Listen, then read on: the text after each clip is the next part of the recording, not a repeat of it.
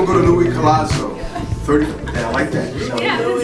Louis Collazo, 34-5 with 17 KOs of Brooklyn, New York.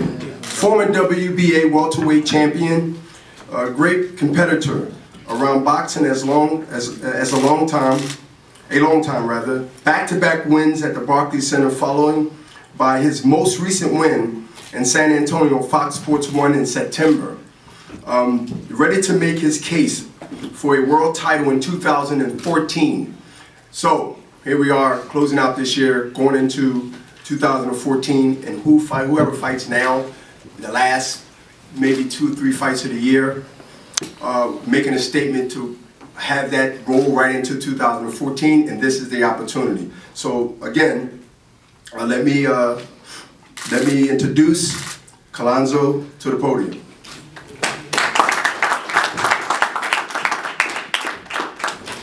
Good afternoon, everybody, media.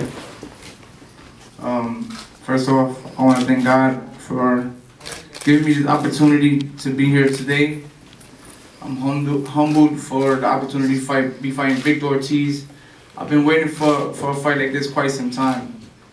I want to thank FOX Sports 1 as well, Golden Boy Promotions, and my team, my trainers, Dermoloric, Willie Vargas, and my manager, boxing.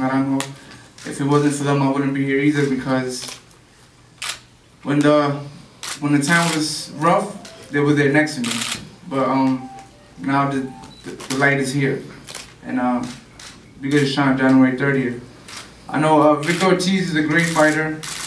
You know, a lot of people criticize him from his previous fights with Josecito, with him stopping with a broken jaw, with the Madonna fight, him stopping. But those fights are in the past, and sometimes our losses don't define who we are. It doesn't define the person we can be today. It's up to us to push ourselves through that. You know, I don't know what's his plan January 30th, but I know my plans are to come out with that W. And I'm training hard. I hope he's training hard, because I want to give the fans what they want, an exciting fight.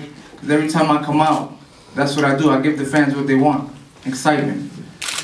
And I like the way they called it. They called it the Super Brawl, because it's the week of the Super Bowl. And Brooklyn is gonna be crazy here in Brooklyn at the Barclays Center. And I can't wait. The fans are gonna be excited and happy for the outcome. And the people that have been doubting me, keep doubting me. The people that have been hating on me, keep hating, because after this one, you're gonna be hating again. And for all my supporters, thank you so much through the support. And January 30th, Vic, be ready, baby. It's going down. Peace. Now, you see, I gotta be caught in the middle of that stuff. You ain't gonna, then we talking loud. I'm not gonna give it up, because, you know, we ain't gonna like, yo, he said you was the worst dancer, man, he ever seen. No, you better take that back, bro. You better take that back. Listen, so fireworks. He said, I said, man, I'm just saying, man, you know, just hit on a great fight. We closing out the year, and he started bringing up dancing. Now, again, I've been working on my paso doble, dog. He's been working on that, bro. He's been working on that. But man said he ain't gonna be dancing in the ring. You know what I mean? Only throwing punches. So again, I don't want to make it seem like that I'm an instigator, but when I see guys that see me the day before, and then they get here on the podium, and they say everything else nice, but I'm telling you, behind the scenes, y'all better get y'all tickets quick, because nobody wants to hear, even myself with 2 left feet, that I can't dance. Everybody believe they can dance and sing, especially in the shower. So, in saying that, let me introduce this contender, this man, this respected person that I've got to know when he came into Golden Boy's promotion, and had some doubts, and people doubted him, and he came back, but he never gave up. See, that's the key. He never gave up. And so when I look at that in a guy, I know that, you know, after taking some thought and some time, and you come back to this business, the hurt business, as one great fighter mentioned years ago, you have to at least give him an opportunity to do what he believes he can do.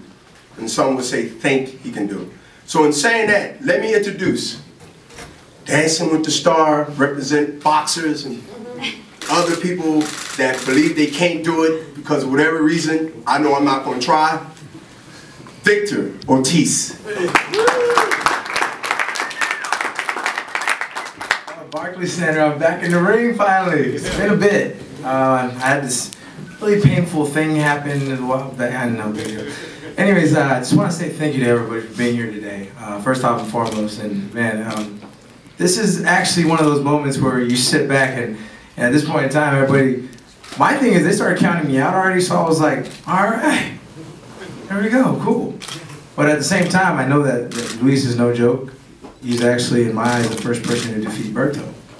So that stands in the way of who really defeated Berto first. You know, so we're for a bang, man. But at the same time, let me just rewind a little bit. I gotta say, thank you to Golden Boy and just everybody for always having my back and just, you know, being there. It's been a rough year and some that I've been out of the ring. I was out recovering, but while I was doing that, I was trying to take over the world, man. I was, you know, doing this Dancing with the Stars, and don't be putting down my dancing again, dog. Not now. We got time. Not now. Do I gotta stay here or what? Everything cool? Come on, dog. That's just a preview. I'm totally joking. So, yeah, my coaches actually could not make it today, so we have David Rodella here with me. So thank you, David. Come here. Just say what's up, man. That's David Rodella. He's a great friend of mine. You know, so what happens is this. David gets a phone call in the morning. Says, you need to go to New York with Victor. And he says, what's the big deal? Well, David, we have a fighter that's fighting tonight, and I told Victor I couldn't make it, so Coach Smith got snowed in Arkansas, so he can't make it as well. When do I go? Like right now. Okay, he shows up to the airport with socks and a pair of shorts in his backpack. And that's it. So I said, so what are you gonna wear for the press conference? He says, I just came to accompany you, bro. I said, no, but you go to the press conference with me. I don't know. Yeah, dude, we'll take care of it when we get to New York. So, yeah, I love this guy. Anyways, on top of that, with all that said and done, I just want to say thank you to everybody for tuning in, watching Dancing with the Stars, the big movie coming out, Expendables 3. But most importantly, first and foremost, the battle between Louis and myself. You know, this man, I take nothing from him. I don't take him for granted. He's an animal, as they call him. You know, I know he's no joke, and you know, don't miss it. You know, 2 warriors, and we don't give up. I know I haven't. And being counted out, that's prime for me. So thank you all for counting me out. I love it. I mean, if you do it for Dancing with the Stars, I can understand it, but come on. All right, guys. Thank you. I could talk all day, but I did that to the people sitting next to an airplane yesterday. I don't think they appreciate that too much, but so thank you. Oh yeah, one more thing. Mo, that's the WBC world champ right there. She's for the female, so love you, girl. Thank you for coming out.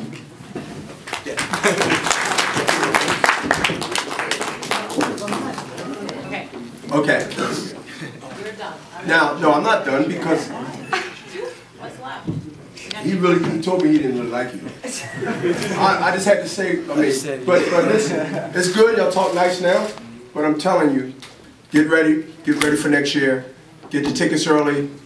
I'm gonna see a good fight, because as far as I'm concerned, it's a crossword fight. Victor know, he said to y'all, some, not all, counted him out, right? So I know the mentality he's coming in, and he wants to prove that he needs to be here and want to be a world champion. So thanks y'all for coming, and